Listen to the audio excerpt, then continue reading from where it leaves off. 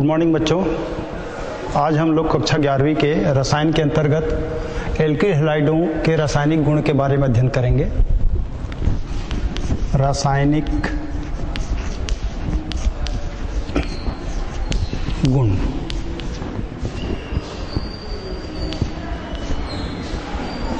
रासायनिक गुण के अंतर्गत हम सबसे पहले इसमें एल्किल नाइट्राइडों का बनना या संश्लेषण, एल्किल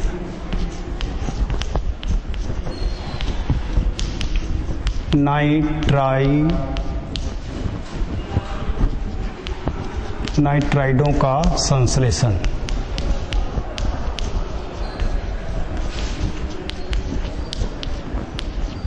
ये देख लेते हैं। सबसे पहले इसमें क्या करते हैं, एल्किल हैलाइड्स पर पोटेशियम नाइट्राइट, एल्किल हैलाइड्स पर पोटेशियम नाइट्राइट की क्रिया कराने से हमको एल्किल नाइट्राइट प्राप्त होते हैं। समीकरण इस प्रकार है, समीकरण को देख लेते हैं। CH3I ये एल्किल आयोडाइड, मेथिल आयोडाइड है, धन KNO2 ये पोटेशियम नाइट्राइट है, ये प्लस ये माइनस, ये प्लस ये minus, it is equal to, ये बनता है alkyl nitrite CH3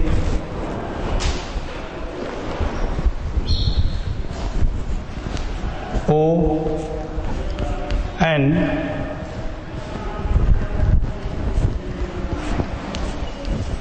double bond O plus KI। ये है मेथिल नाइट्राइट।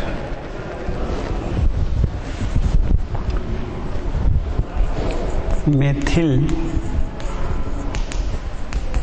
नाइट्राइट ये नाइट्राइट और नाइट्रो ये दोनों का स्ट्रक्चर अलग अलग होता है। नाइट्रोएल्केन को हम इस प्रकार भी लिख सकते हैं, ये एक्चुअल में मेथिल नाइट्राइट है। जैसे नाइट्रोमीथेन को लिखना है तो वो इस प्रकार लिखते हैं, CH3N डबल बॉन्ड O और N तीर का निशान O। ये है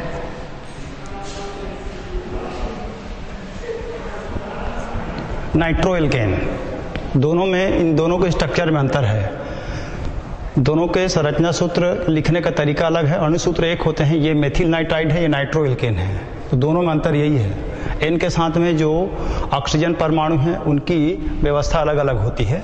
तो इस प्रकार हम रासायनिक गुण के अंतर्गत एल्किल नाइट्राइडों का संश्लेषण में देखें। एल्किल नाइट्राइडों के संश्लेषण में हमने मेथिल आयोडाइड को पोटेशियम नाइट्राइट के साथ में संयुक्त किया, तो ये बना हमारे पास में मेथिल नाइट्राइट। रिएक्शन है CH3I plus KNO2, it is equal to CH3ON double bond O plus KI।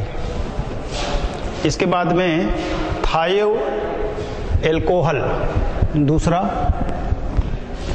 थायो एल्कोहल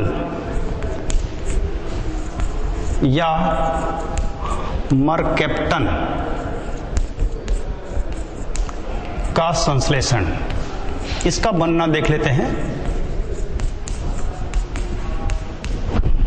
थायो एल्कोहल या मरकेप्टन का संश्लेषण या इसका बनना देख लेते हैं। ये किस प्रकार से होती है ये, इसमें कोई भी एल्किल हैलाइड को हम पोटेशियम हाइड्रोजन सल्फाइड के साथ में गर्म करके बना सकते हैं। समीकरण इस प्रकार है, C2H5I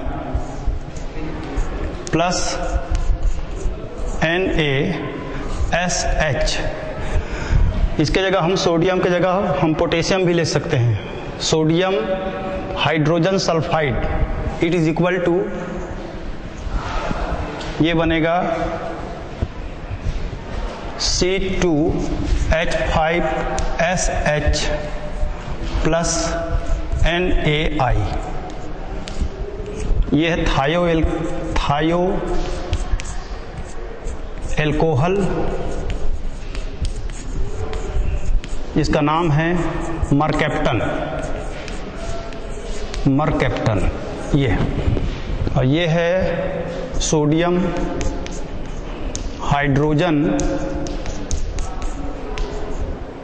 हाइड्रोजन सल्फाइड। ये थाइअल्कोहल का संश्लेषण या मरकैप्टन का बनना किस प्रकार होता है? कोई भी एल्किल हैलाइड में सोडियम हाइड्रोजन सल्फाइड के साथ में गर्म करते हैं तो ये थाइअल्कोहल बनता है, जिसको हम मरकैप्टन भी कहते हैं। समीकरण इस प्रकार है C2H5I NaSH it is equal to C2H5SH plus NaI। तो ये हो गया थाइअल्कोहल या मरकैप्टन का बनना। इसके बाद आते हैं हम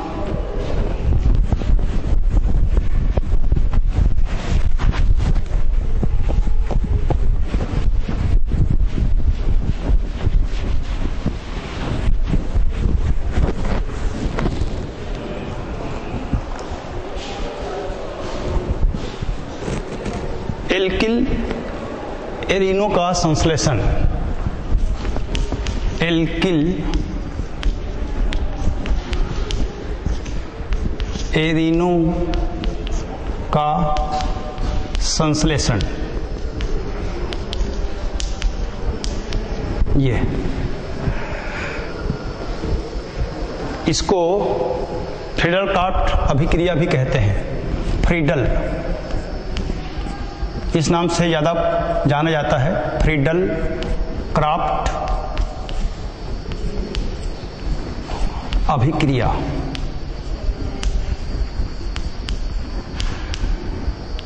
यह अभिक्रिया किस प्रकार होती है उसको देख लेते हैं। इस अभिक्रिया के लिए मेथिल आयोडाइड में हम बेंजीन की क्रिया कराते हैं और इसमें निर्जल एल्युमिनियम क्लोराइड का इसमें उपयोग किया जाता है, तो हमको प्राप्त होता है एल्किल एरीन प्राप्त होते हैं। समीकरण इस प्रकार है CH3I methyl iodide plus benzene के साथ में इसकी क्रिया कराते हैं। बेंजीन की क्रिया कराते हैं, बेंजीन को हम इस प्रकार भी लिख सकते हैं HC6H5। ये इसको C6H5 है ये, तो हम इसको इस प्रकार लिख सकते हैं। HI यहां से निकल जाएगा इस प्रकार से, ये ऐसा। और ये अभिक्रिया बनेगी तो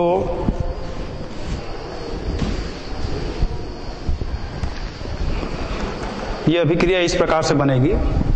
इट इज इक्वल टू निर्जल एल्युमिनियम ट्राइक्लोराइड की उपस्थिति में क्रिया संपन्न होती है। तो ये बनता है CH3C6H5 प्लस HI। ये इसको हम ऐसा भी लिख सकते हैं, ये है मेथिल बेंजीन, इसको टाल्यून भी कहते हैं या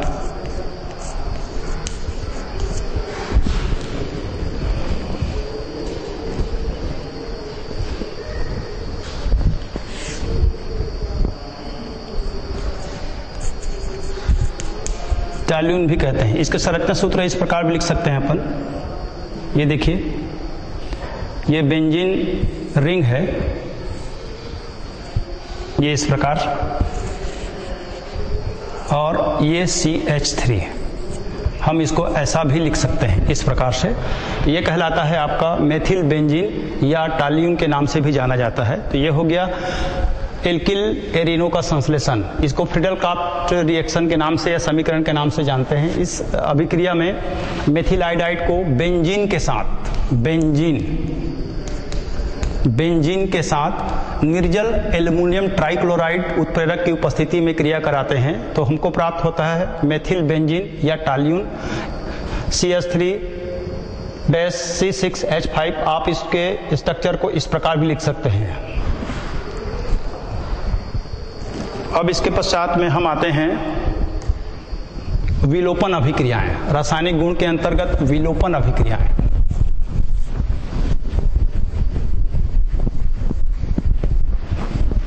विलोपन अभिक्रिया को जानने के पहले एक ये और रासायनिक अभिक्रिया देख लेते हैं, हैलोजनीकरण। हैलोजनीकरण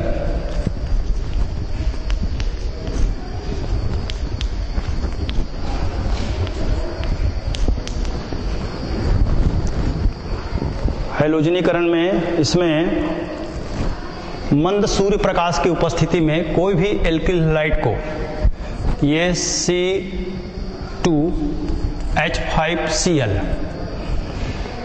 ये है एथिल क्लोराइड।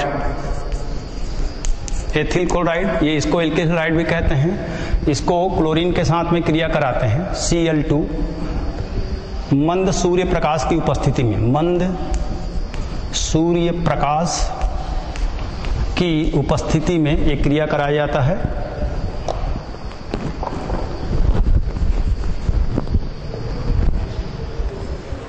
किसके साथ में क्रिया होती है? हैलोजन यानी क्लोरीन के साथ में।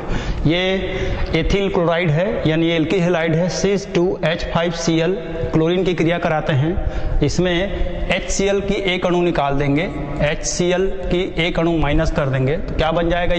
ये बन जाएगा C2H4Cl2, ये है Cl2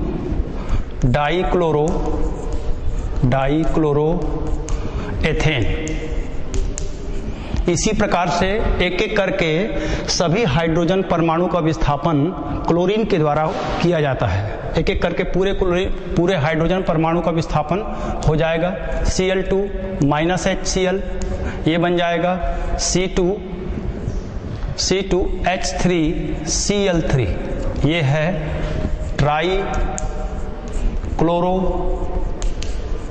ट्राइक्लोरोएथेन। फिर इसका विस्थापन क्लोरीन के द्वारा होगा, यह हो जाएगा Cl2 minus HCl, it is equal to C2H2Cl4, यह हो जाएगा टेट्रा क्लोरोएथेन।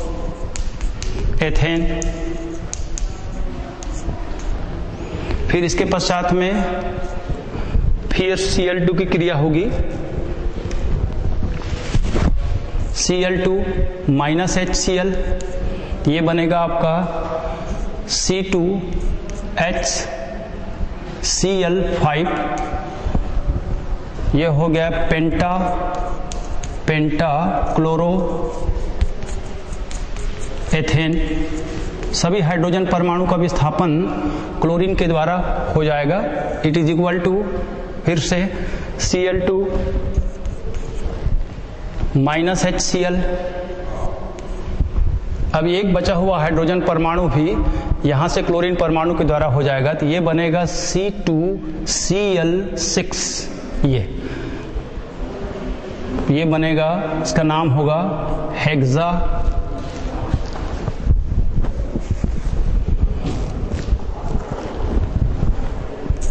हेक्सा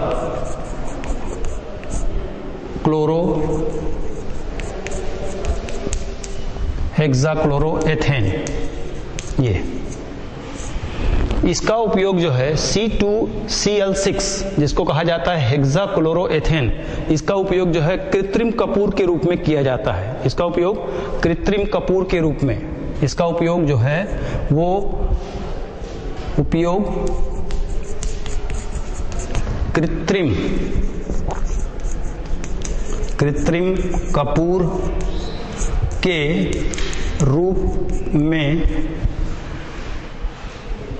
उपयोग किया जाता है।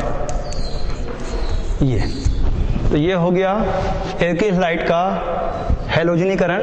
हैलोजनीकरण क्रिया जो होती है, हमने यहाँ पर एथिल क्लोराइड को लिया है, मंद सूर्य प्रकाश की उपस्थिति में क्लोरीन यानी हैलोजन के द्वारा क्रिया कराते हैं, तो एक एक करके एथिल क्लोराइड के सभी हाइड्रोजन परमाणु का विस्थापन क्लोरीन के द्वारा हो जाता है और अंत में हमको उत्पाद के रूप में C2Cl6 यानी हेक्सा क्लोरोएथेन प्राप्त होता है, जिसका उपयोग बाजार में कृत्रिम कपूर के रूप में किया जाता है। यह हो गया एल्किल हैलाइड का हैलोजनीकरण।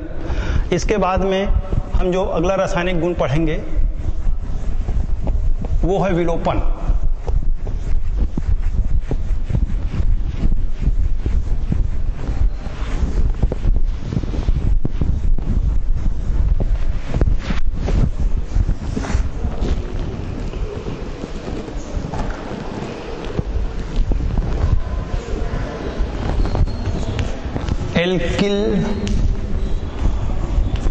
हैलाइडों का विलोपन अभिक्रियाएं।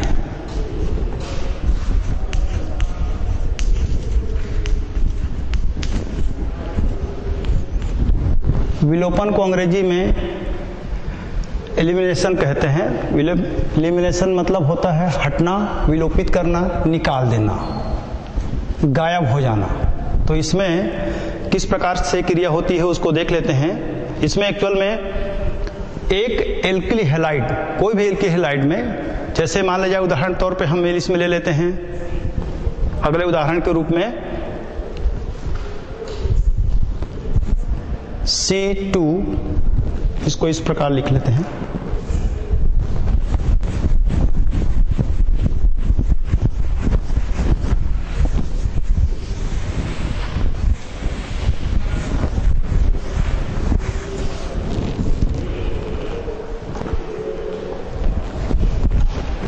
CH3 CH2Cl, ये एल्किल हैलाइड है।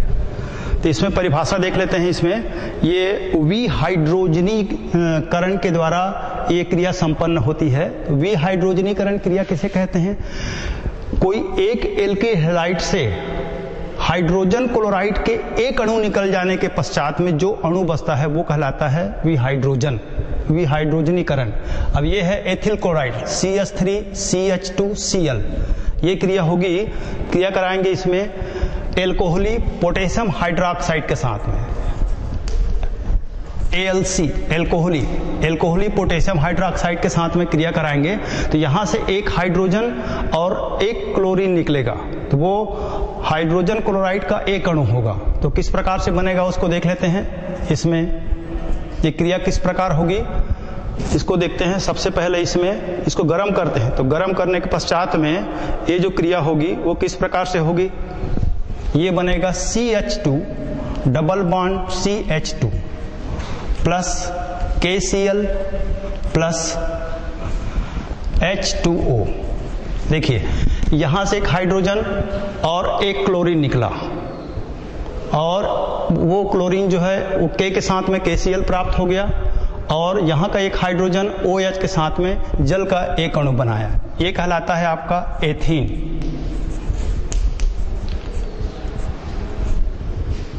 ये क्रिया हो गई विहाइड्रोजनीकरण क्रिया, इस प्रकार से संपन्न होती है। यानी एल्किल हैलाइड के एक हाइड्रोजन और एक क्लोरीन का यहाँ से गायब होना, निकलना, तो निकलने के पश्चात में हमको एथीन प्राप्त होता है। ये असंतृप्त हाइड्रोकार्बन है और कार्बन कार्बन के मध्य इसमें डबल बॉन्ड पाया जाता है। अब आगे देखते हैं, आगे की क्रिया को और दूसरे रूप में देखते हैं। कार्बधात्विक यौगिकों का बनना, ये देख लेते हैं। कार्बधात्विक यौगिकों का बनना,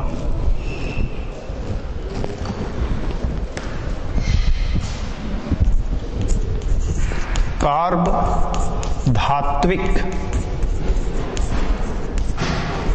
यौगिकों का बनना।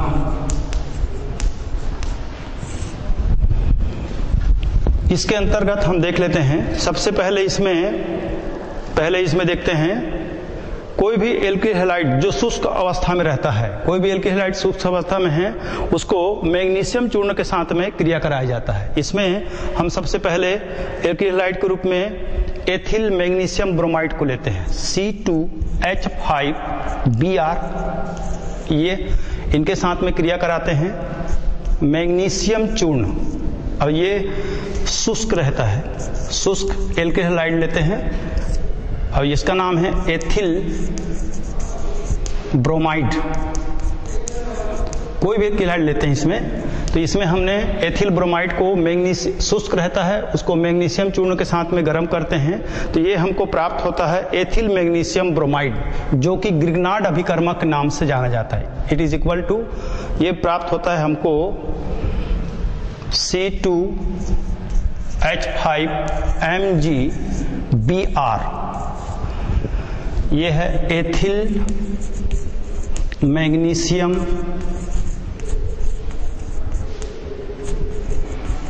ब्रोमाइड, जिसको ग्रिग्नार्ड अभिकर्मक के नाम से भी जानते हैं, ग्रिग्नार्ड अभिकर्मक के रूप में या इस नाम से भी जाना जाता है। इसका उपयोग हम बहुत से धातुओं में करते हैं। इसके पश्चात में हम देखते हैं जिंक डाई एल्किल का बनना, जिंक डाई एल्किल का बनना, इसको देख लेते हैं हम पहले, उसके बाद में दूसरे कार्बनिक यौगिक में हम आएंगे।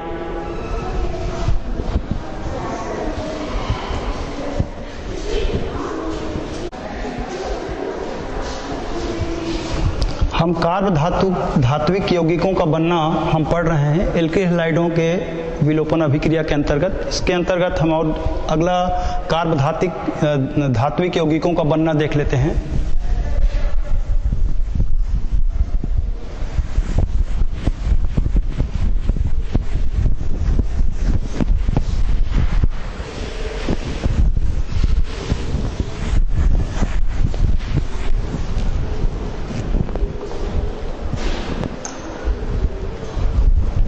जिंक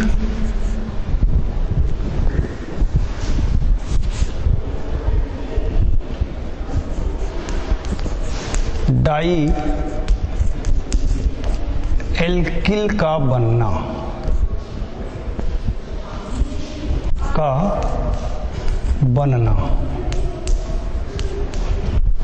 किस प्रकार बनता है उसको देख लेते हैं। ये भी कार्ब धात्विक यौगिक में आता है। ये इसमें हमने एथिल ब्रोमाइड को लेते हैं C2H5Br, इसमें जिंक लेते हैं, इनके साथ में क्रिया कराते हैं, इसके दो अणु को लिया जाता है, तो ये बनता है आपका C2H5 whole twice Zn plus ZnBr2। इसमें जिंक की संयोजकता 2 है, इसलिए यहाँ पर ZnBr2 लिखा हुआ है, और यहाँ पर भी इनकी संयोजकता 2 है जिंक की, इसलिए यहाँ पर C2H5 होल्ड स्क्वायर Zn दिया हुआ है। ये है डाई एथिल, ये दो जिंक हो जाएगा, डाई एथिल जिंक। ये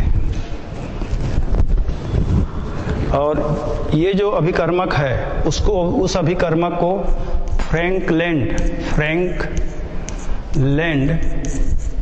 अभिकर्मक के नाम से भी जानते हैं, अभिकर्मक के नाम से भी जानते हैं। यानी डाई एथिल जिंक को C2H5 होल्ड स्क्वायर Zn, इसको डाई एथिल जिंक कहते हैं, इसको फ्रैंकलैंड अभिकर्मक के नाम से भी जाना जाता है। इसके बाद में अगला जो कार्ब धात्विक यौगिक है वो है लेड एल्किल का बनना। तीसरा लेड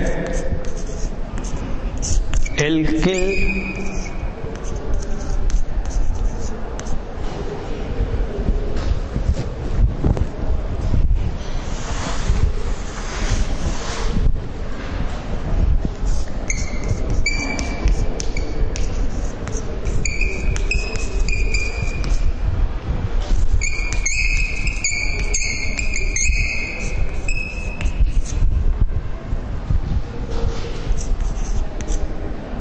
का बनना।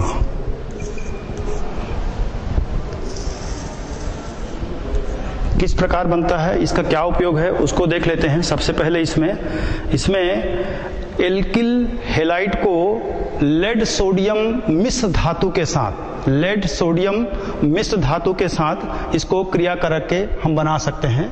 इसमें जो क्रिया होती है वो इस प्रकार से होगी, C2H5Cl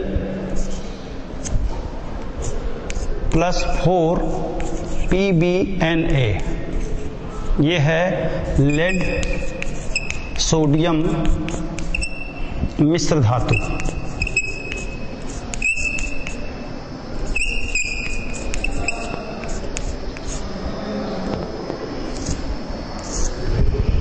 इनके साथ में क्रिया कराई जाती है तो ये बनता है आपका, it is equal to C2H5 hold 4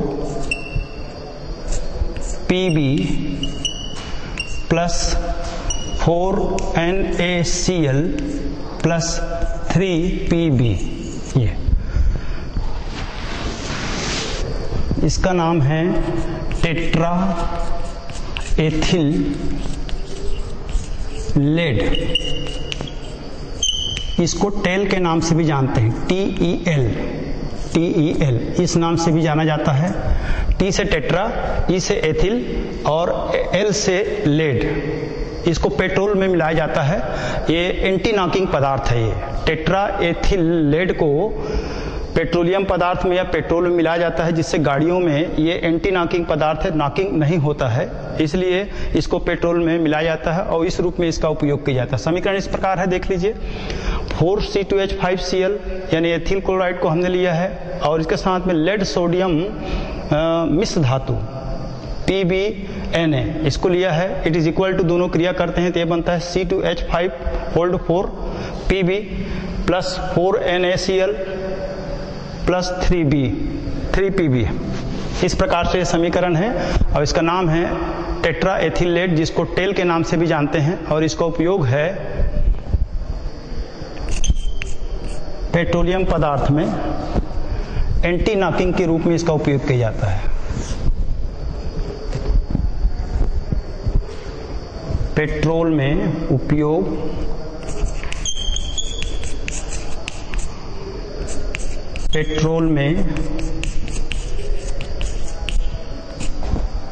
anti knocking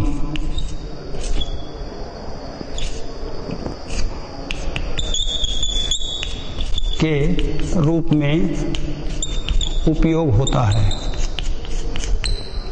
टेट्राएथिलेट का। इसके बाद हम देखते हैं, ये हम अभी मोनो हलो एल्केन के बारे में पढ़े हैं। अब इसके पश्चात हम पढ़ते हैं डाई हेलोजन व्युत्पन्न।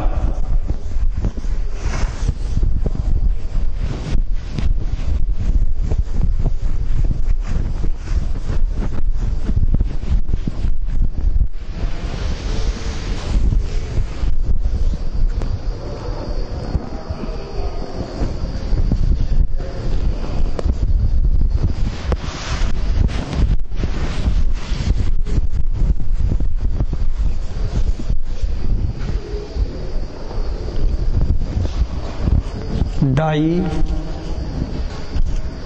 हेलोजन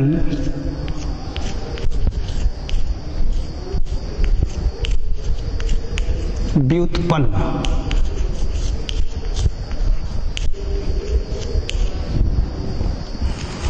डाई हेलोजन व्युत्पन्न पढ़ते हैं, किसे कहते हैं उसको सबसे पहले देख लेते हैं। इसमें एथेन के C2H6 एथेन के 2 हाइड्रोजन परमाणुओं का 2 क्लोरीन परमाणु द्वारा विस्थापन करने से जो नया पदार्थ बनता है वो कहलाता है डाई हेलोजन व्युत्पन्न। एक बार फिर से देख लेते हैं। एथेन के 2 हाइड्रोजन परमाणुओं का हेलोजन के 2 परमाणुओं द्वारा विस्थापन करने से जो नया पदार्थ या नया यौगिक बनता है वो कहलाता है डाई हेलोजन व्युत्पन्न। और इसके अंतर्गत हम पढ़ते हैं, सबसे पहले इसमें देख लेते हैं डाइक्लोरोएथेन के बारे में पढ़ते हैं। सबसे पहले डाइक्लोरोएथेन, डाइक्लोरोएथेन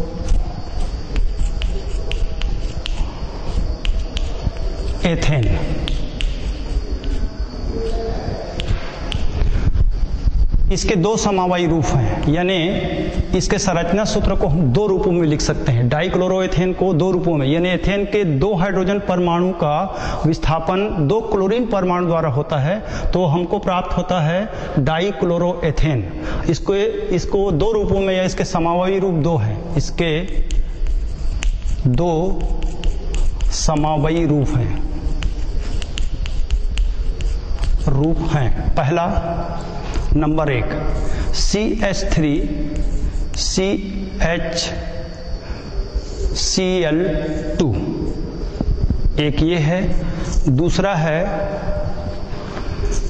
ClCH2CH2Cl, ये इसका नाम है 1,1-डाइक्लोरोएथेन।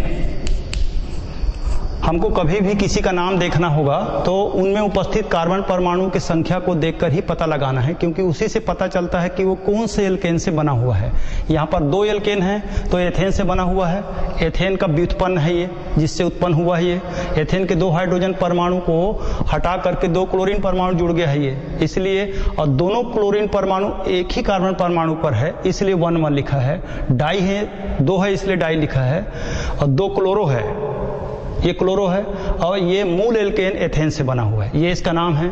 और इसका नाम है 1,2-डाइक्लोरोएथेन। इनको 1,1-डाइक्लोरोएथेन को जेम कहा जाता है, जेम। और इसको कहा जाता है विष।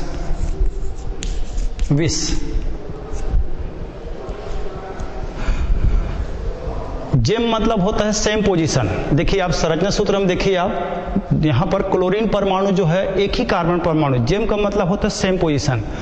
क्लोरीन परमाणु एक ही कार्बन परमाणु पर है, इसलिए इसको जेम कहा जाता है। ये जेम का मतलब होता है सेम पोजीशन, यानी हेलोजन परमाणु सेम पोजीशन पर है, वो जेम कहलाता है। और विष मतलब ये होता है कि पास पास, पड़ोस पड़ोस, पड़ोसी होना या आसपास। कार्बन की श्रृंखला में आसपास के क्लोरीन परमाणु पर, कार्बन परमाणु पर क्लोरीन परमाणु का उपस्थित होना। यहाँ पर देखिए, यहाँ पर एक क्लोरीन परमाणु है, यहाँ पर एक क्लोरीन परमाणु है, मतलब दोनों पास पास के कार्बन परमाणु पर दोनों क्लोरीन परमाणु उपस्थित हैं, इसलिए इसको 1 और इसको 2 कहा गया है ये। इसलिए 1,2-डाइक्लोरोएथेन, इसको विष नाम से जानते हैं। और ये व्यापारिक रूप से ज्यादा महत्व का यही होता है। ये विकनल शब्द से बना हुआ, विकनल मतलब होता है पास पास या पड़ोसी। पड़ोसी मतलब ये दोनों कार्बन परमाणु पड़ोसी हैं और दोनों कार्बन परमाणु पर एक एक क्लोरीन परमाणु हैं, इसीलिए इसको विष कहा गया है। ये विकनल शब्द से बना हुआ है। और ये मतलब सेम पोजीशन, यानी क्लोरीन परमाणु एक ही पोजीशन पर है, यानी एक ही कार्बन परमाणु पर दोनों क्लोरीन परमाणु हैं, इसलिए इसको जेम कहा जाता है। तो डाइक्लोरोएथेन के 2 समावयी रूप हैं, दोनों के नाम अलग अलग हैं, यानी क्लोरीन परमाणु का स्थान दोनों में अलग अलग है, इसलिए इनको क्रमशः जेम और विष कहा जाता है ये। इसके पश्चात में इसको और देख लेते हैं किस प्रकार इसको बनाते हैं। इसका बनाने की विधि देख लेते हैं। डाइक्लोरोएथेन की बनाने की विधियां,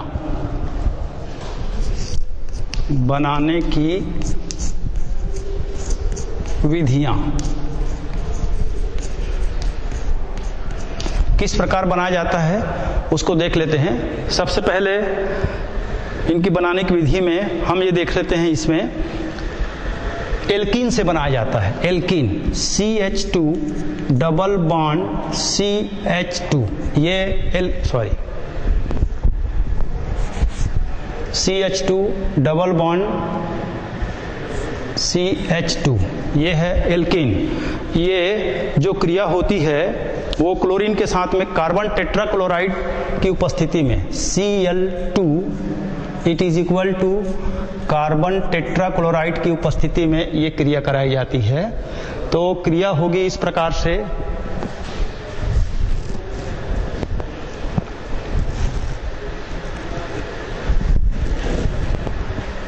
ClCH2 बॉन्ड टूट जाएगा, यहाँ डबल है सिंगल हो जाएगा, CHCl, ये हो जाएगा 1,2-डाइक्लोरोएथेन। ये इस प्रकार बनाया जाता है। और इसमें इसकी जो विधि है, इसमें आपको ये देखना है, ये असंतृप्त हाइड्रोकार्बन है और ये एथीन है, एथीन। इसका नाम एथिलीन भी है, इसका नाम एथिलीन भी इसको कहते हैं। ये ये कार्बन कार्बन में डबल बॉन्ड पाया जाता है और ये असंतृप्त हाइड्रोकार्बन है। तो एल्कीन से हम कार्बन टेट्राक्लोराइड की उपस्थिति में या उत्प्रेरक के रूप में क्लोरीन से क्रिया कराते हैं, तो दोनों क्लोरीन परमाणु ये दोनों हाइड्रोजन परमाणु में जुड़ जाते हैं और ये डबल बॉन्ड टूट करके सिंगल बॉन्ड हो जाता है। इसलिए यहाँ पर और दोनों अलग अलग कार्बन परमाणु पे हेलोजन जुड़ जाते हैं या क्लोरीन जुड़ जाते हैं, इसलिए इसका नाम 1,2-डाइक्लोरोएथेन पड़ा। ये तो बच्चों आज हमने रासायनिक गुण में एल्किल हैलाइड्स के रासायनिक गुण के बारे में अध्ययन किया और डाई हेलोजन व्युत्पन्न के अंतर्गत हमने डाइक्लोरोएथेन के बारे में, डाइक्लोरोएथेन के परिचय के बारे में जाना और इसके बनाने की विधियां के बारे में जाने। आगे के इसके विस्तार से हम और दूसरे गुणों के बारे में चर्चा करेंगे। धन्यवाद।